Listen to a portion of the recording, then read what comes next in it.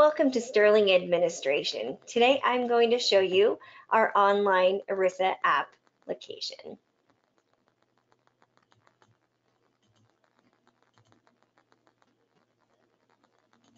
Welcome to Sterling Administration. My name is Patty Reimer, Corporate Trainer with Sterling Administration.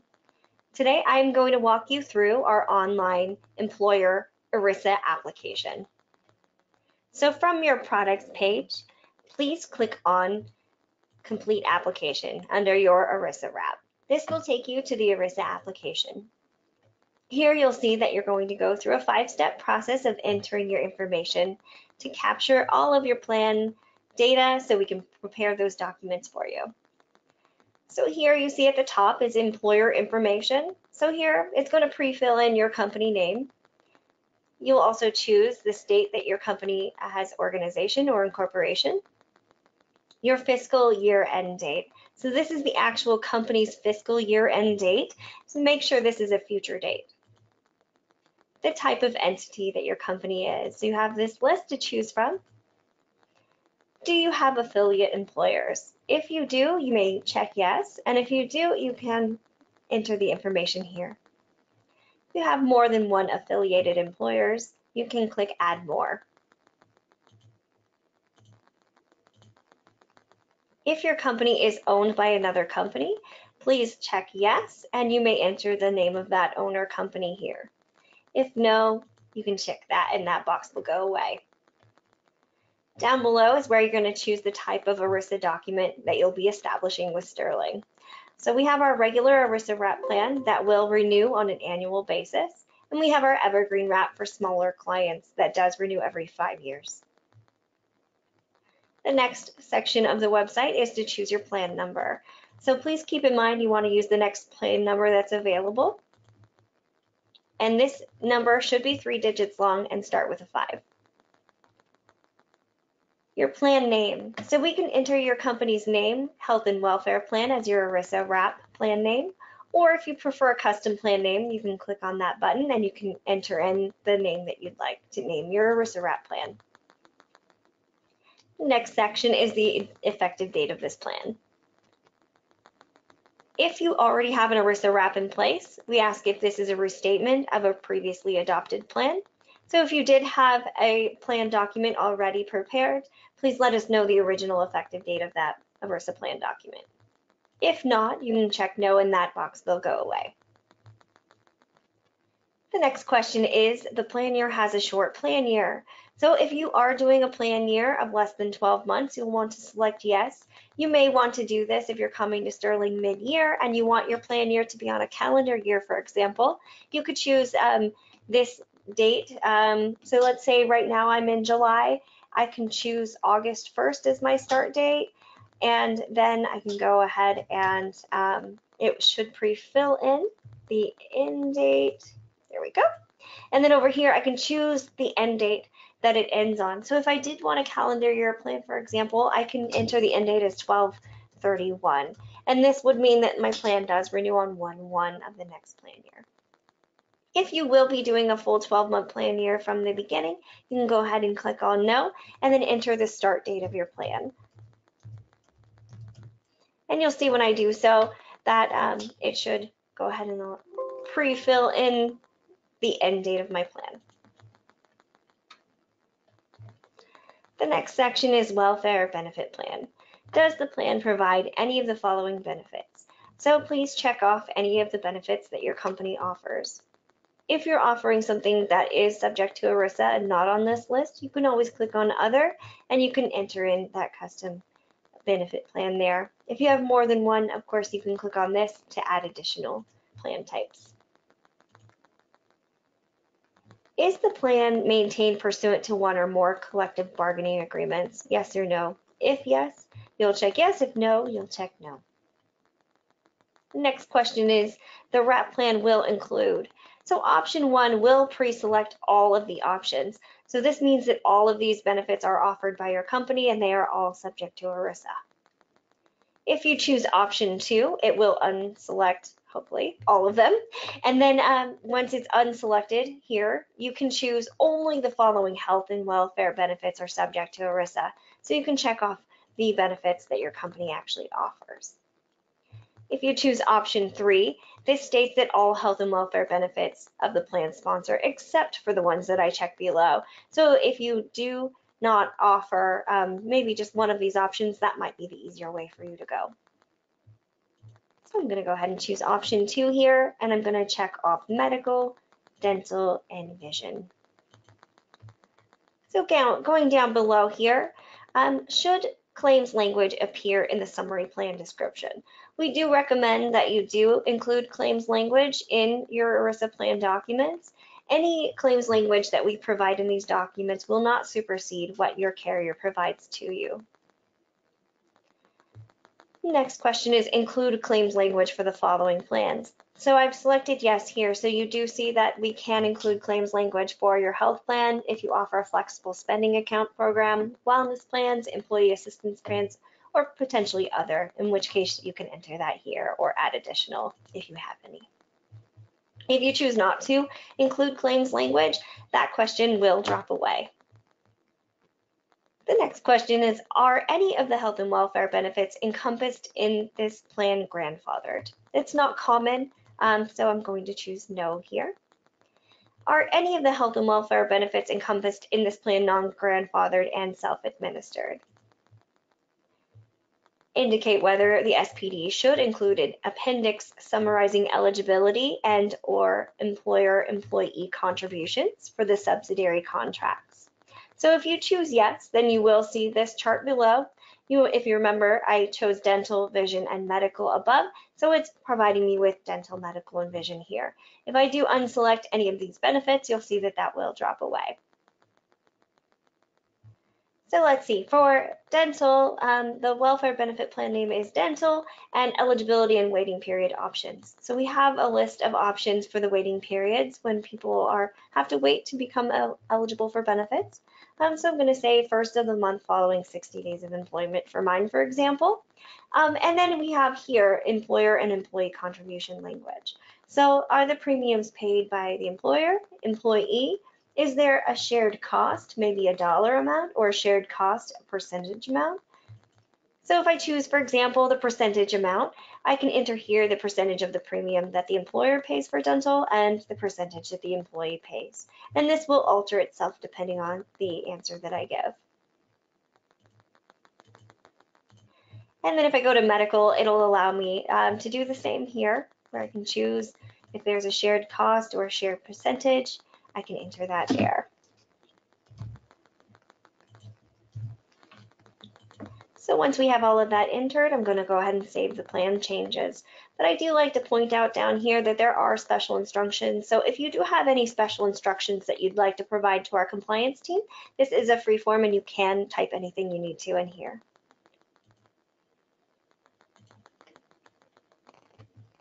Now we come down to ACA eligibility and measurement period information. The first question it asks is, does your plan need a procedure for determining which employees are full-time employees? So are you an applicable large employer or an ALE under the Affordable Care Act? If you're unsure, there is a guide here. You can click on this link and it'll take you to more information. So if you say no, then you're able to skip over the rest of this section and move on to plan sponsor employer contacts. If you select yes, it does drop down another question. Do you have variable hour employees? If you do not, you can click no and proceed on to plan sponsor employer contacts. If the answer is yes, do your medical benefits contracts already contain the required language of the plan's ACA eligibility criteria? If they do, and you check yes, you're able to move on. If no, it does have you answer several more questions.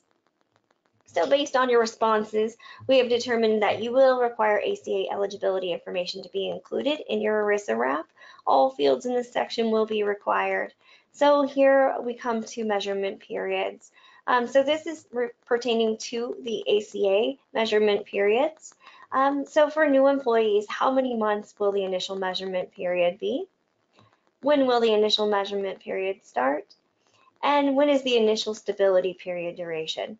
So you have your options that are ACA compliant to choose from in these fields here. Down below, similar questions for existing employees, monthly measurement period. Will an employee's full-time equivalent status be determined by counting their hours of service for each calendar month?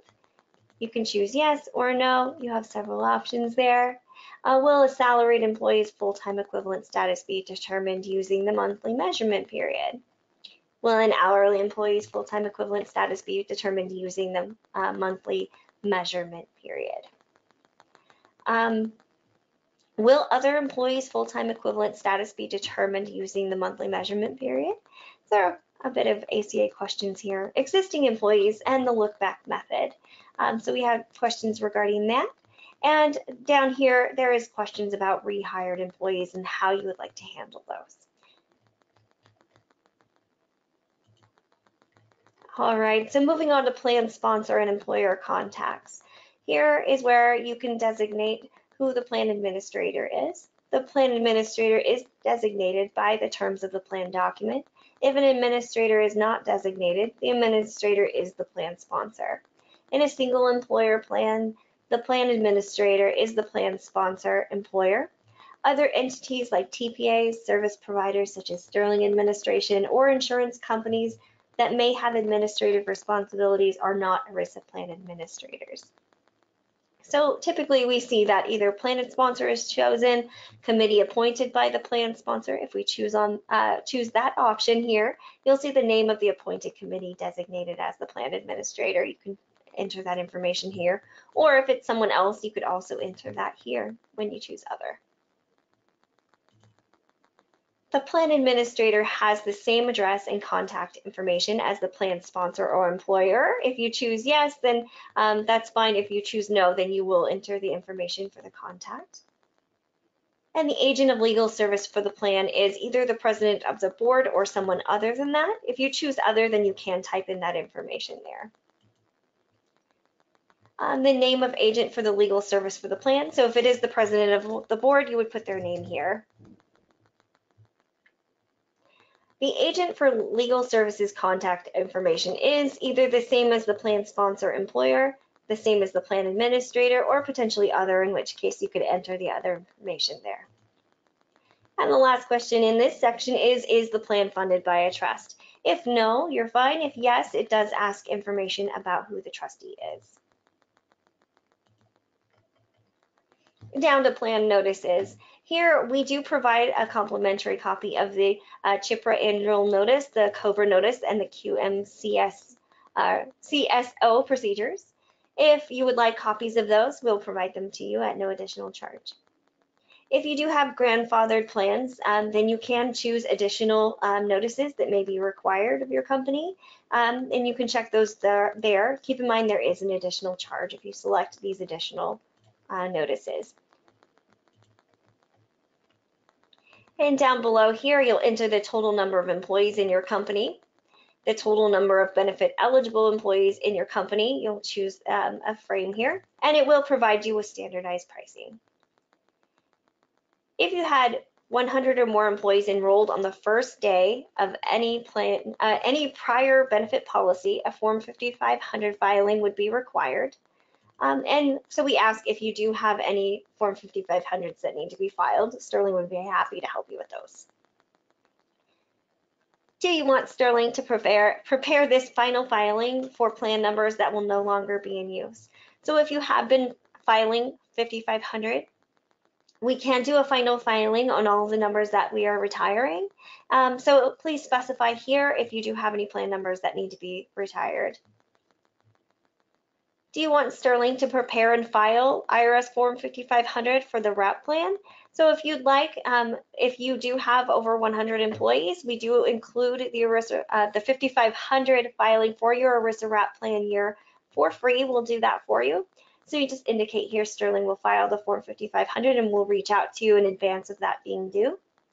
Or if you have another vendor or if you file it in-house, you can choose that as well. I recommend clicking on Save and Proceed to Next Step. This will save your application at any point you need to step away and come back, or if you just want to save it as you go, you can save a copy. If you click Continue, it will save your information as you go, but if you were to log out, it may not save your information. So I highly recommend clicking on Save and Proceed to Next Step. All right, so the next step here is to enter contact information. You see that I'm entered here. I entered myself. I can add additional contacts by clicking on this button here. You always want to make sure to have a primary contact listed. You can also list your broker if you have an accounts receivable department who may be paying your invoice, or a general agent. You can also list them here in the contacts as well. Are you working directly with a sales representative? So this may be a regional sales director or one of our account executives. So you'll choose yes if you are working with someone in-house here, and then you'll choose their name from the list. If you're not working with a rep, you can just click on no and that drop down will go away. And would you like us to send a copy of your ERISA Wrap invoice to your broker or general agent? If you choose yes, please just make sure to enter their information above so we can make sure to send it to the correct person. Who will be responsible for paying the ERISA Wrap account fees for your plan? So if it's you, the employer, you can choose that. If it's your broker or general agent, you also have those options. And this will give you general pricing again. You can choose to either pay via ACH. We will send you an invoice in advance before we ACH a payment from your account, so you can verify that it is correct and it is the right amount before we actually do the transaction. Or if you'd like, you can also pay via check. If you choose ACH with the bank account, you can enter your bank name, routing number, and account number here.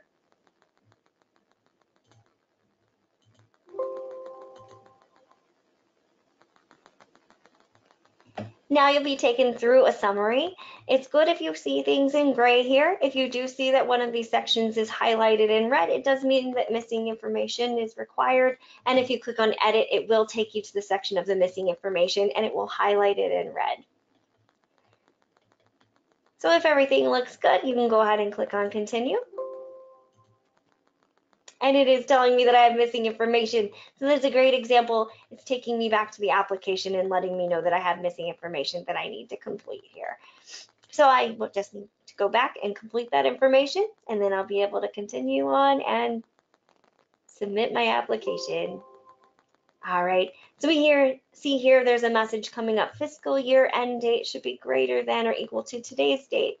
So if we look at it, this is a past date, and if you remember at the beginning of this video, I mentioned that this needs to be a future date. So let's go ahead and fix that. And now we should be able to continue on and submit our application.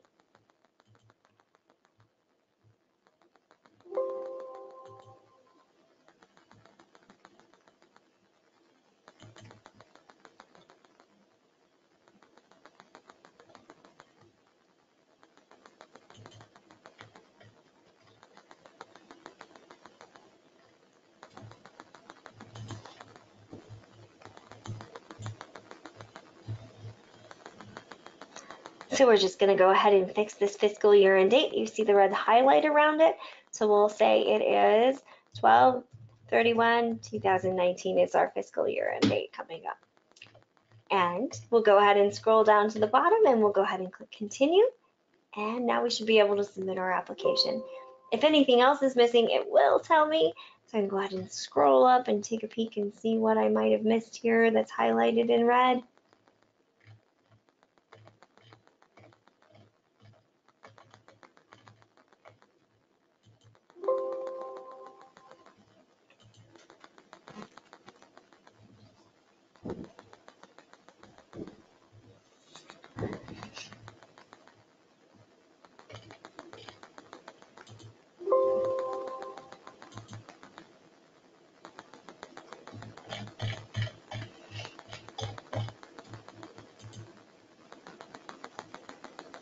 All right, so now we're on to the last page, step number 5. So we just need to check these boxes stating that we agree to the terms, we understand, and then type your full name here. Here you have a copy of the Administrative Services Agreement that you can download, and then just go ahead and click Submit Form. When you click Submit Form, it will have an enrollment summary on the page that you can download and review. This will also be emailed to you as well. Thank you so much for being a Sterling client. We look forward to helping you with your COBRA needs.